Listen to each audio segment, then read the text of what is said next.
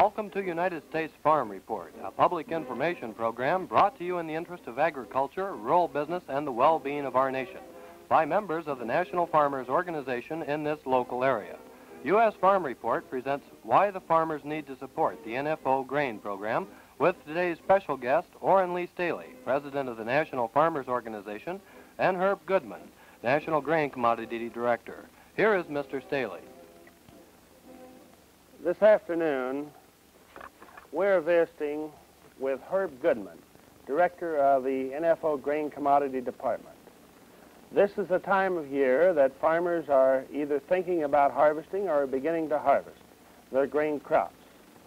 And it's also the time of year that they're making their decisions as to what they're going to do with that grain crop they're harvesting.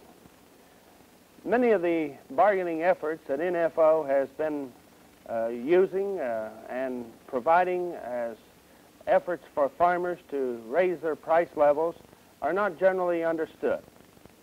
Farmers understanding these programs, we're sure, will almost 100% of them support the NFO's collective bargaining efforts.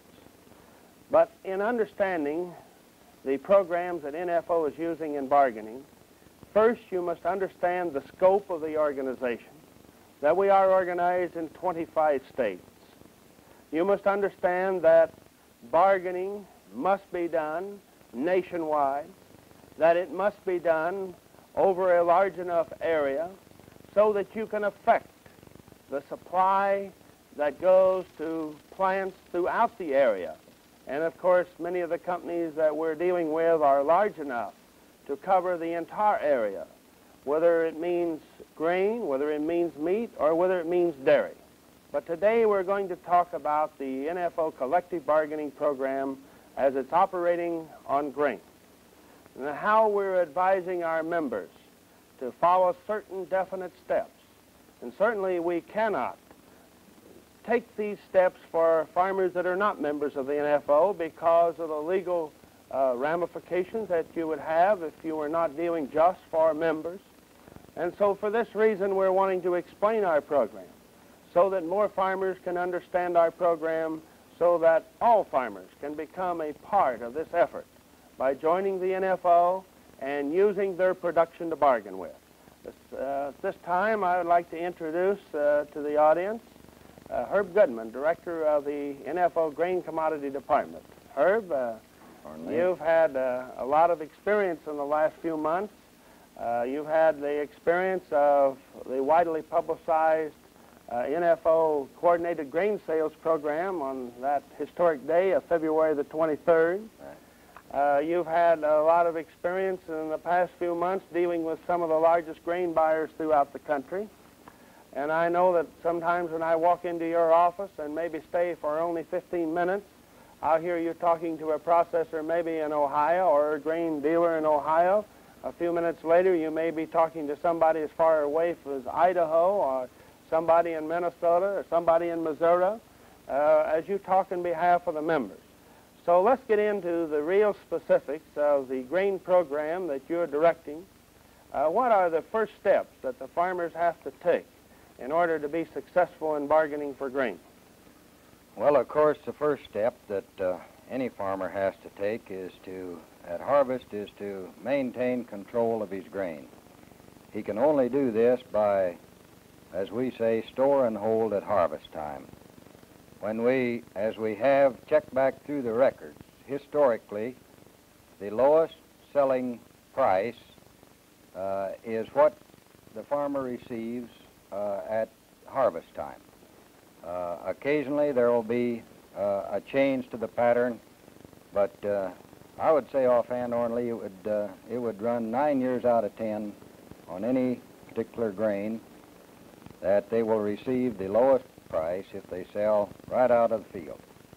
Now this is the first step, but that's only part of the story, Orrin Lee. This is right, Herb, and I know that we all recognize this, and I know farmers recognize it, Herb, if they'll just stop to think about what's happened over the years. Right. But I know this year that the members that followed the NFO Collective Bargaining Grain Program, many of them sold their soybeans through the in-position grain sales at anywhere from 20 cents, or I don't believe any of them even went that low. I believe it was more than that. What, 40 cents? Well, they would run in there in the vicinity of 40 cents, 35 to 40 cents over the price at harvest. And up to $1, $1.25. Right. Corn, they sold their corn. Those that followed the NFO in-position grain sales program sold their corn anywhere, what, from 10 to 20, 25, right. 30 cents a bushel. Right. But the farmer that sold at harvest time, this didn't do him any good. Not a bit. He lost this opportunity. So if they store and hold, and this is the first thing that they have to do, because if they sell it, then they have no bargaining power. They've lost their bargaining Right. power. What then is the next thing they have to do? The first thing they have to do then is to store, hold their grain. But what is the next step that they have to do? Well, the next step, the farmer or the NFO member has a choice or has a chance now to take the second step.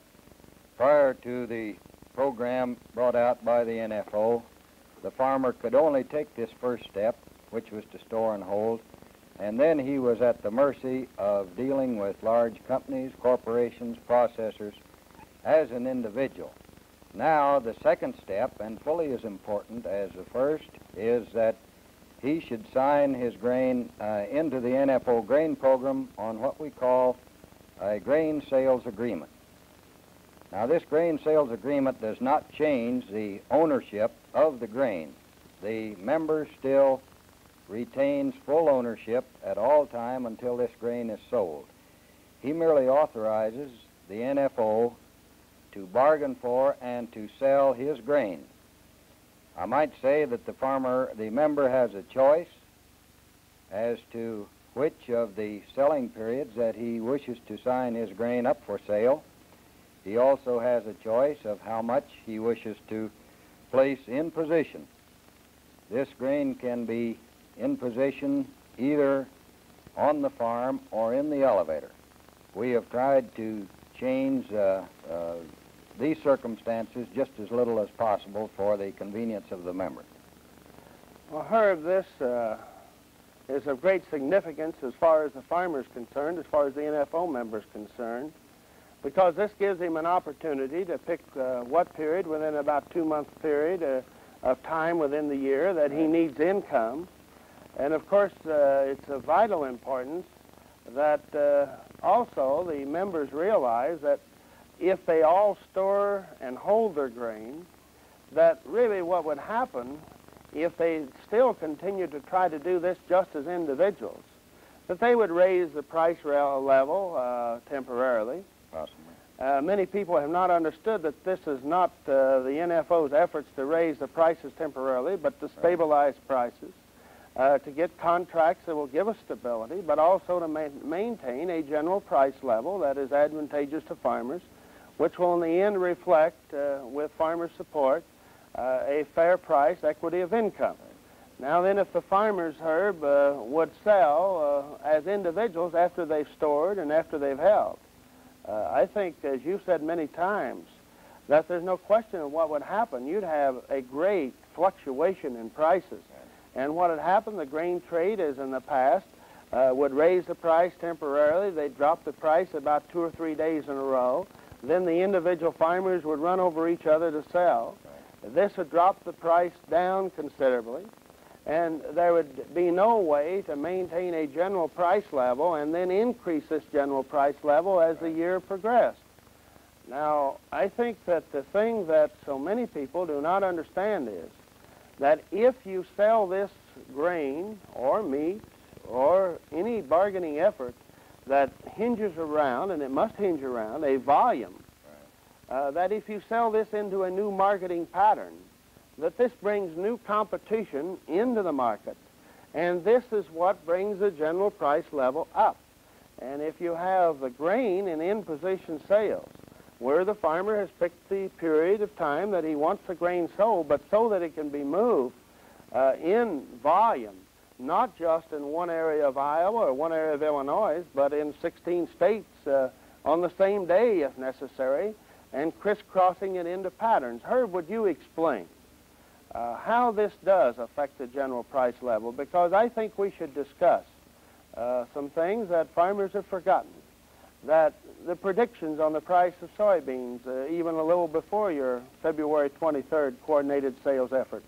But I think that if you would tell the people how your in-position grain sales upset marketing patterns of the past and how this affects the trade in general. Well, I think that we have to realize to begin with that the marketing of practically all of the farm commodities, and grain is no exception, has fell into a set pattern back through the years, Ornley, and the various buyers, processors, commission houses, even down to the local elevators, have certain producers that sell to them. Now, if I were to take my own neighborhood, for example, in my own small town there, we have 2 elevators. Now, due to the differences in people's choice, some of them sell to one elevator and some of them sell to others. There are other farmers around there that maybe haul their grain 10 miles up to an elevator in a larger town. But over the years, this falls into more or less of a set pattern with minor change due to the day-to-day bid of these various elevators. So over the long haul, these elevators can determine in advance, and some of them very closely, how many bushels of a certain grain that they will take in through the year.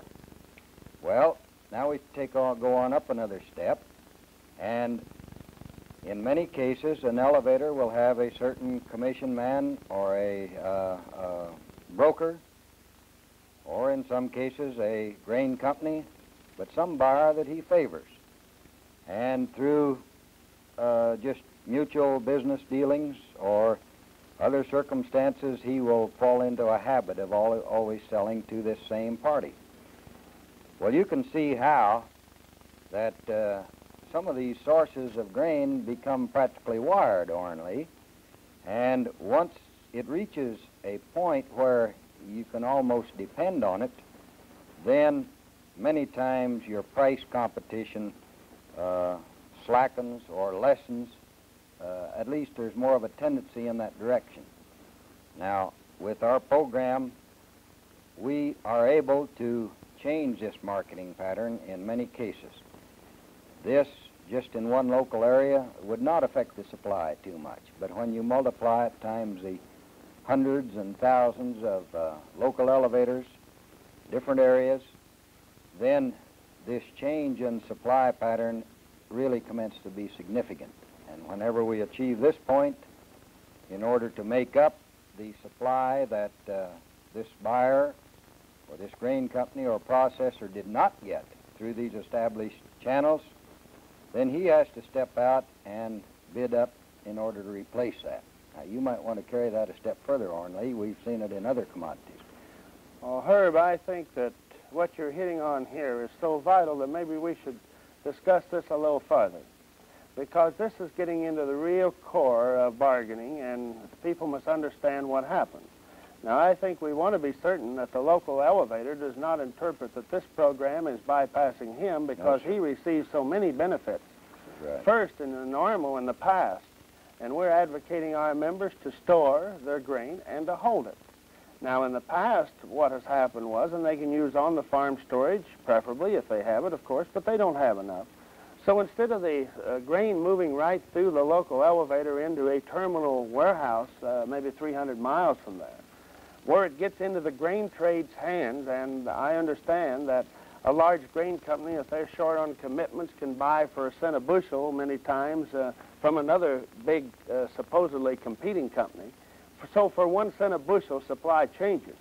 But it cannot do that if it's out here in the farmer's hands, if he owns it, and if it's in the local elevator. Now, the local elevator then gets the storage. He's able many times to do many of the services that have to be performed. We can't go into business in the handling of the grain. So the local elevators that have been working with our program are very happy with it generally. Now, I know that in one area, And again, I should say, not only can just an individual farmer changing his pattern, the local elevator can't change his pattern either. He's tied by, as far as the selling is concerned.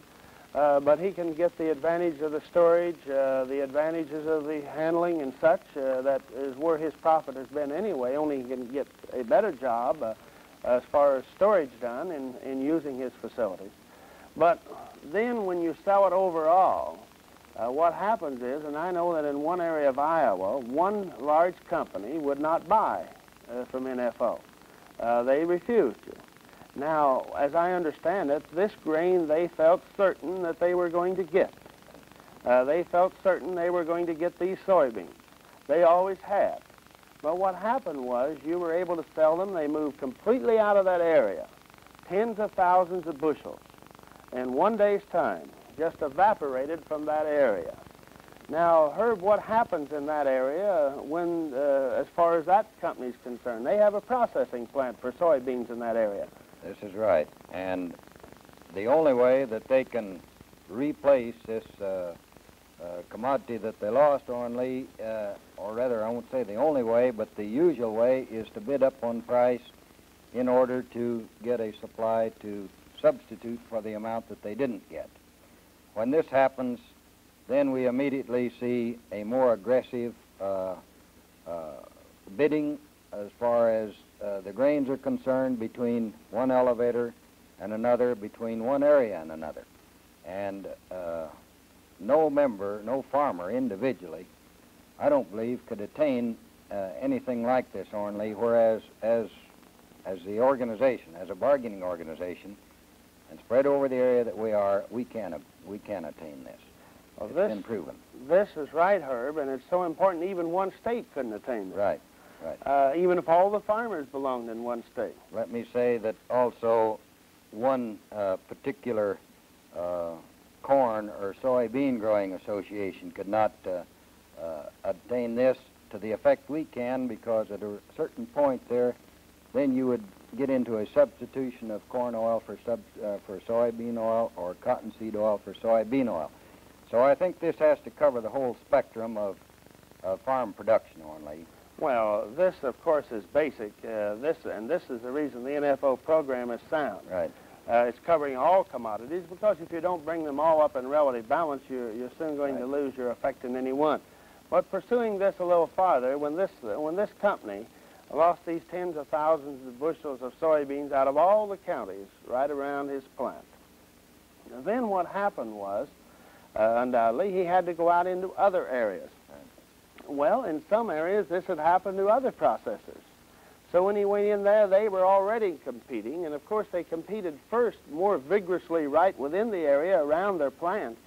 But of course, if the production that was going to be sold at that given time was already gone, then they have to go into other areas. And so when they do that, they have to add more transportation costs, which will mean that they'll have to bid up to get them more in the other areas. And so then when they come back into this area, they will pay higher then shortly in this area than they did before, in order to offset the transportation cost in. And so you start a spiral going. And I think people have forgotten what practically all the farm publications, and we take the farm publications, we take the publications that analyze and predict farm prices. And Herb, before February the 23rd, and the reason I keep referring back to that, if people forgot, the large grain buyers had refused to buy before February the 23rd, when you offered on behalf of NFO members this production. So we coordinated a sale that was sold through large grain companies, 2 large grain companies, to local elevators, just a mixture. And this coordinated sales that happened at 2:30 p.m. Central Standard Time on February the 23rd really shook the grain trade up, as we well know. Since then, you've been able to deal with many of these companies that refused, and I know that you had pledges from them that if we got a certain volume together, that they would pay a premium. They wouldn't even offer the market price. When you offered them twice the volume, they said, if you got the volume together. But since then, the situation has been different. What were the predictions on the supply, the price of soybeans, for example, before that sale? Because soybeans has been attracting a lot of attention. Well, I would say check back just about a year ago. In fact, a year ago, clear back to planting time. And the farmer was told that he was would be producing the largest soybean crop in history, and that because of this tremendous crop, which was estimated at something over 800 million bushels, that he would undoubtedly have to take the equivalent of the loan price, or $2.25 national average, at harvest. And you know what? He did. In my own local area, the sale price was down to within a cent either way of the government loan price. Now, after that time, the supply didn't change. After harvest, the supply didn't change. The demand or the usage, the utilization didn't change any more than it would have on Lee. And yet, because many farmers took the first step, and they did store and hold, then it set it up so that when we came along with our coordinated grain sale, this was the necessary second step to activate this price rise that we saw develop last year. And many of these same people that had predicted that the price wouldn't get essentially above loan rate and sell on slight bulges, they had to eat their words, Ornley, before the year was out, of course.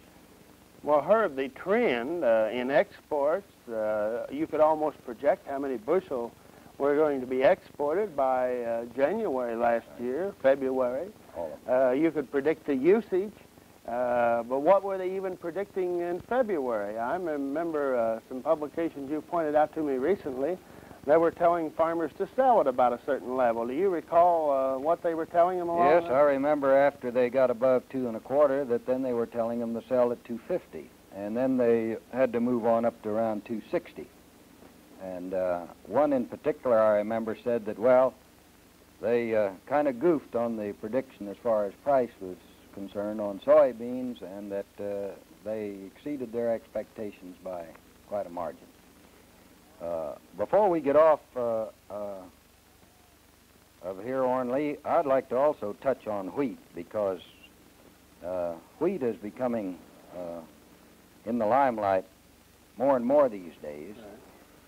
And of course, many of our producers do raise wheat, and I hope that the farmers, the wheat farmers, and our NFO members that produce wheat realize that the climate, the marketing climate on wheat has certainly changed. The carryover, of course, is down considerably over what it was a few years ago, and our members have to be aware of this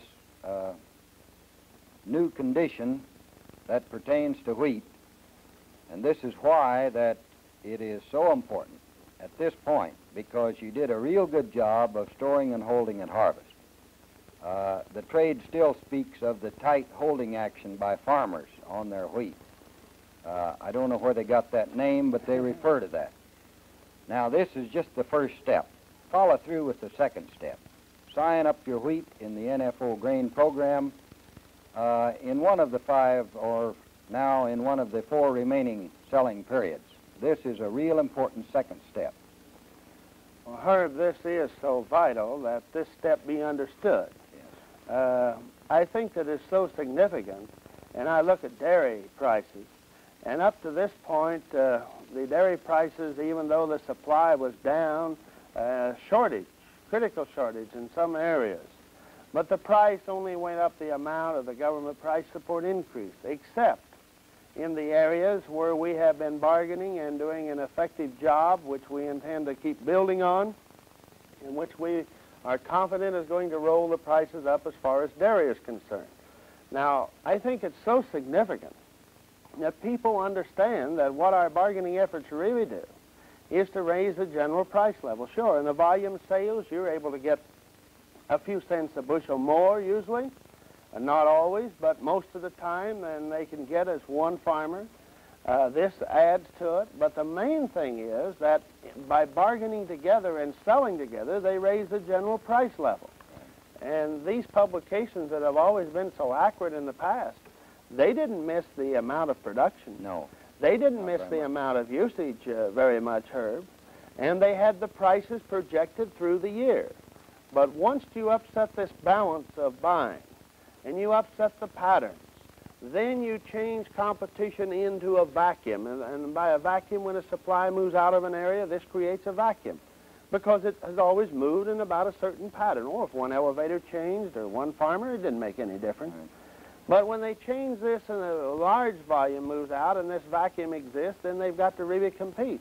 Herb, I think we had a very interesting visit in the national office with an official of the European common market countries who was talking primarily on grain. And, of course, he knows the significance that we're having on the scenes, and he came to Corning, Iowa.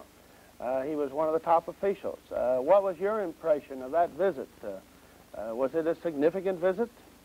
Yes, I thought it was. Only, of course, he was very interested in our membership agreement and our bargaining efforts, how these efforts affect the price.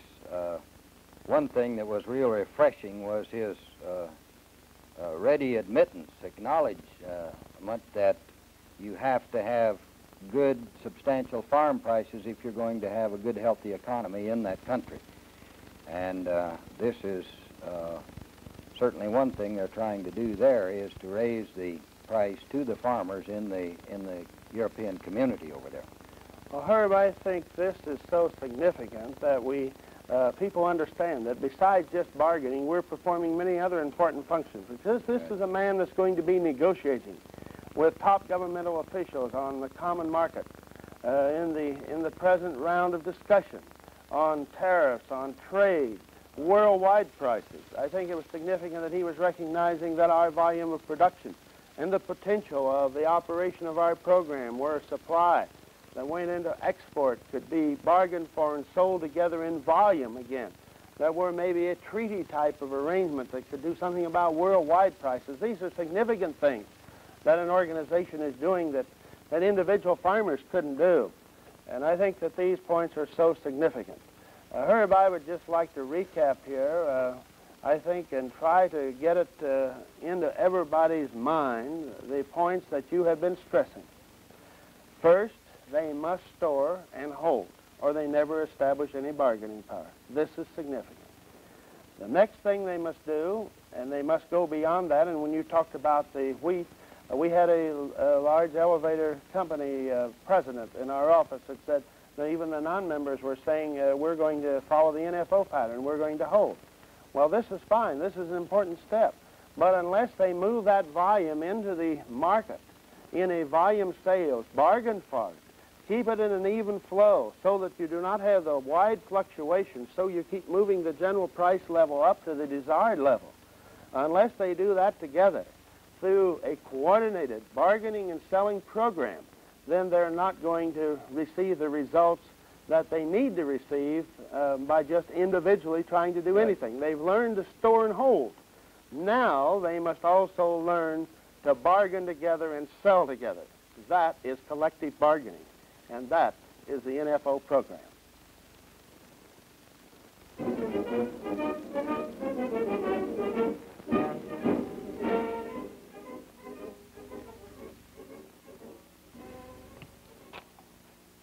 The United States Farm Report has presented why the farmers need to support the NFO grain program as a public service in the interest of agriculture, rural business, and the well-being of our nation.